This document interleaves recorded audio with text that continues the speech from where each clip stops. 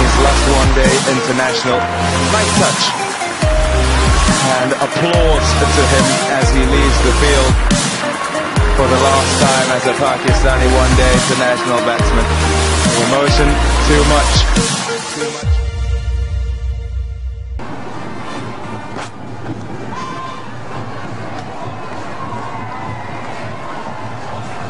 Well, he didn't even stand up, he just walked.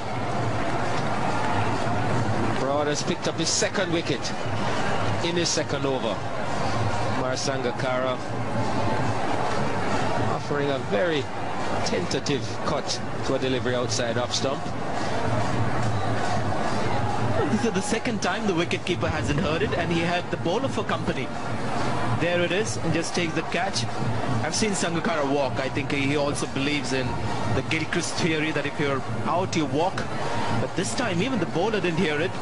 Made life simpler for the umpire. But Sangakkara is gone, and Sri Lanka in deep trouble now. 42 for 4. New Zealand are normally a good outfit. Whoa, whoa, whoa.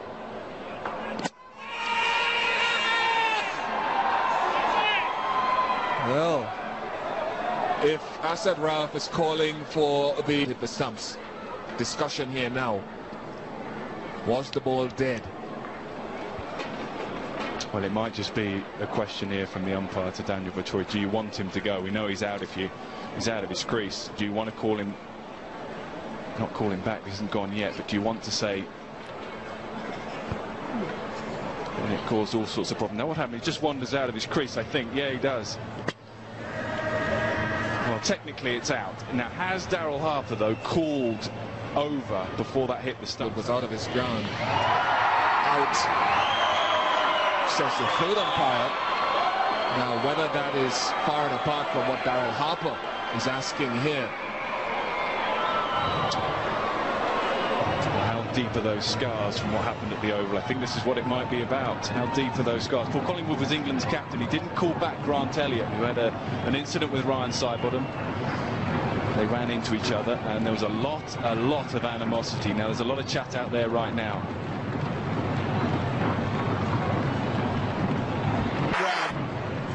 Well, we've seen some controversy. Strauss calling back Matthews. The umpires not allowing Graham Smith a runner.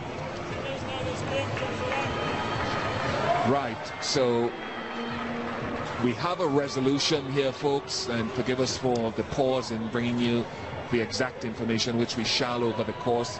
I would assume that Daryl Harper and Daniel Vettori. Right, Daniel Vettori. 4 overs. He's taken 1 wicket. Big wicket, that of Brian Lara.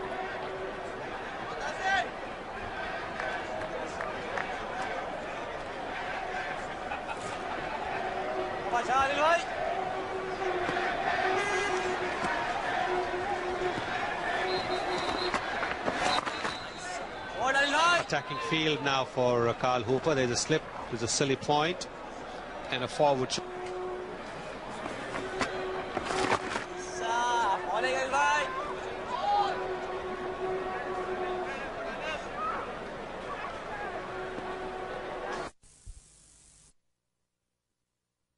Boundary side here, where there's a man who's very hard at work. His name's Andrew Lepers, and who's responsible for putting Anil Kumble back onto the ground. And I thought we'd check with Andrew. Andrew, just how bad was it?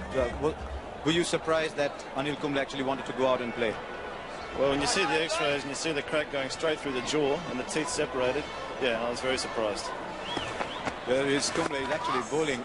It gives a lot of us goose pimples, but obviously you can't, as doctor, as a physio, allow yourself to be carried away like that. Well, it's I've got to thank the dentists, a couple of dentists here as well, that have actually tried to wire up 2 of his teeth so to hold the fracture together and stabilise it. It's basically what we call a flail segment. The jaw is just loose and flapping around out there. So the taping is basically designed to hold his jaw together. Obviously he's got some painkillers in there as well. But it all comes down to his heart. It's his heart, his courage, his determination that actually put him back on the field. No one else's influence. He said, do whatever you do, whatever you can do to get me out there. And we got Lara. Fantastic. So, and Tendulkar is telling him. But he's not come to shake hands with umpire Srinath. Srinath is extending his arm, but you'd rather have